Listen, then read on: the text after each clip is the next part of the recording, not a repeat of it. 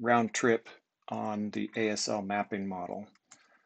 Normally, you would have your entire Git models, xtUML models repository cloned on your machine.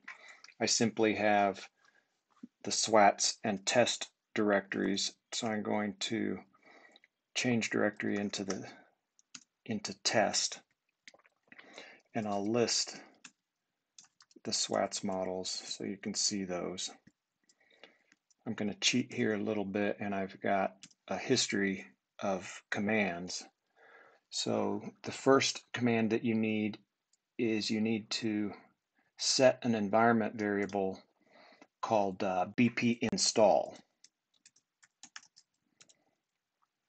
And that points to your Bridgepoint installation. Mine is on my C drive at xtUML Bridgepoint. And then I can run the round trip script, giving it a pointer to the domain, which is just up in the SWATs directory one above me. My output directory is going to be Z1, and I'm going to give it a switch that says to run the WASL idiom.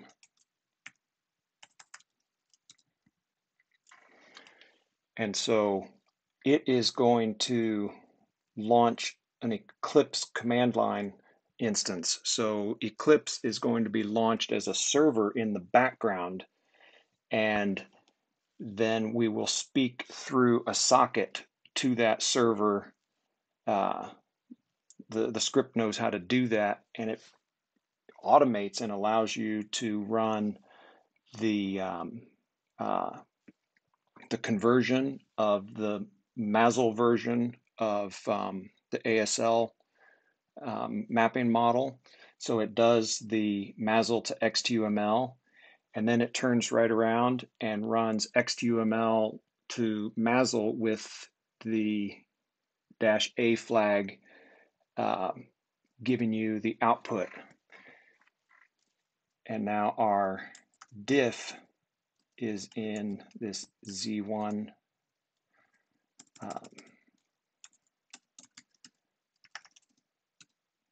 and we get the couple of lines of scenario diffs just like we've seen when we run it manually. So that's round trip. That saves you a lot of work. It lets you run any single model start to finish, converting it, importing it, exporting it, comparing the differences. Now I have another script called Regression test that you will find in my branch of the models repository. And to run it, I have, let me find it in my history here,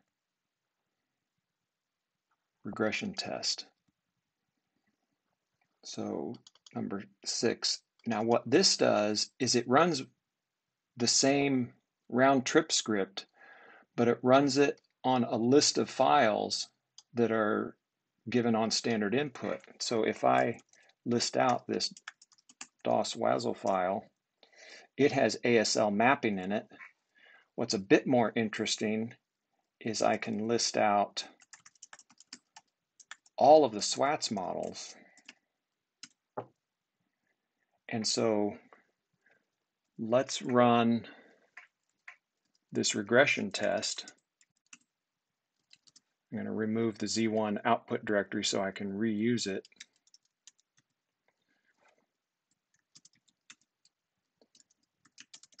Tell it to use the WASL idiom and some WASL SWATs. So again, this is going to launch the Eclipse command line instance in the background and use it as a server, and it's going to run round trip on every one of these models in sequence. So this is how I automate running lots of models through the process and doing the diff. And this previously ran only in a Unix environment.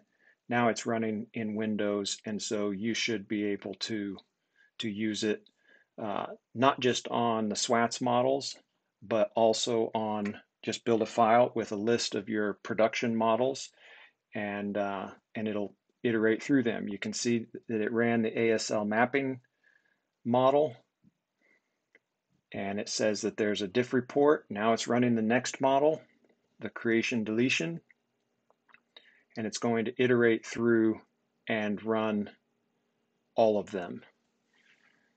I will go ahead and allow this to run. It should only take maybe a few minutes. And so the video may be a little bit boring here as we watch it go iterate through, but then you'll be able to see that at the end it gives a summary of the number of line differences that we have. And this is the source of the data that has been being plugged into the spreadsheet that we've been sharing.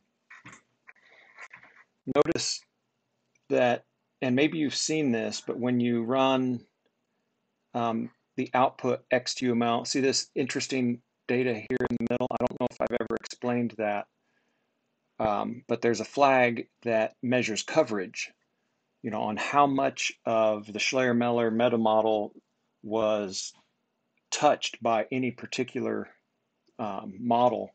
And if, like, here's activity, here's the association traversals. If there's a star above that particular section, then that means that this test model covers that part of the meta model. And then with an entire test suite, we can get a summary of all of that coverage and know how much coverage that we have. So we just converted the events model. Now we're on find and sets.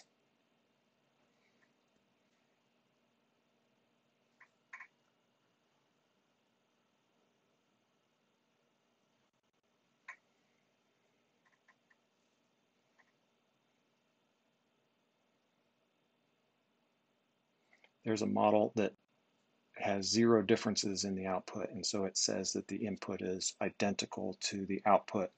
Those differences come from the golden WASL, so our generated WASL is compared to the golden WASL.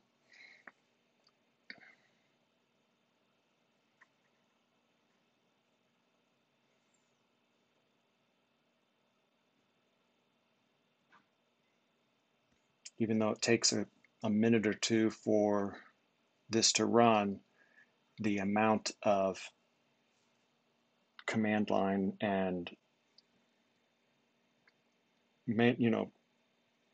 human test running that is automated is substantial.